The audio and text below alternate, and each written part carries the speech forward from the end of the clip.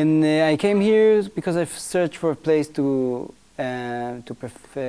perform in Haifa, and I liked the idea of a Jewish Arab center.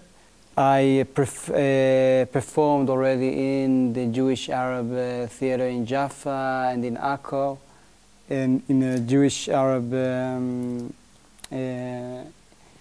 production. So it's not something that is strange to me. In our times in Israel, it seems to me more important to perform in places like this. Why?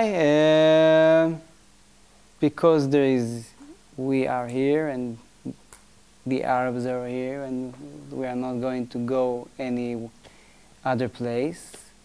And we have to work things out.